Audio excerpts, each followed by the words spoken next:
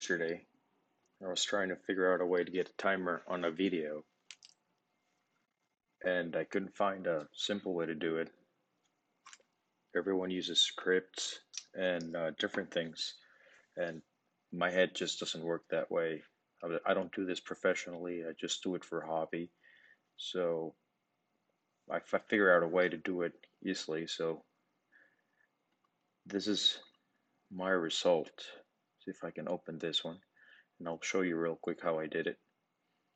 So I have a 30-second timer followed by a 2-minute timer, and that's the way it goes.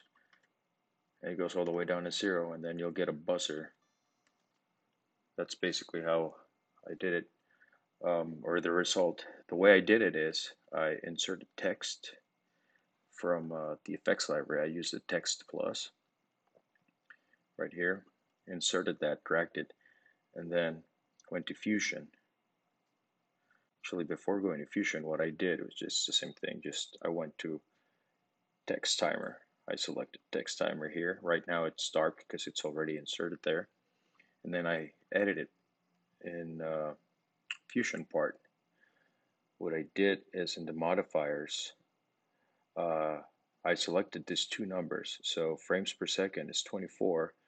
I went ahead and used the negative number so that way it subtracts rather than it adds. And to make it a timer that runs down rather than count up, I went with negative 720. So basically it's simple math, right? So 720 divided by 24, it's 30 seconds. So that's how you do it. Let's just experiment with this. If I do 720 positive and then go with positive 24 and go back to my video, it'll start counting from 30 because that's the set point that I chose, and it'll count up rather than down, right? Go back to Fusion, select minus 720 like I previously did, and minus 24, and everything should go back to as I had it, 30 being the set point, and then counting down. Now in the case of the 2 minutes, if you go to Fusion, for 2 minutes, let me see, go back to you just have to change.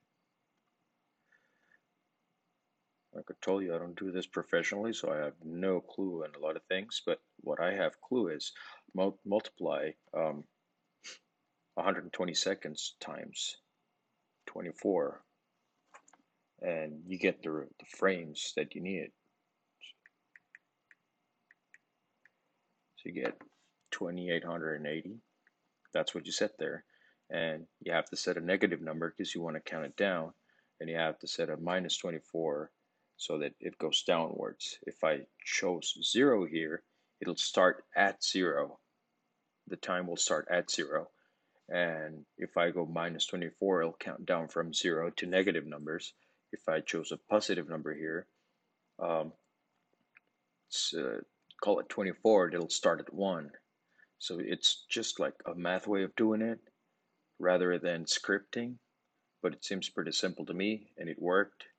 And it takes probably a little bit longer, but it doesn't require your knowledge for scripting. It's just more simple math. I hope it helps. It helped me, and most definitely I haven't seen anything similar in any tutorials, so hopefully it'll help you get your job done quicker. See you guys.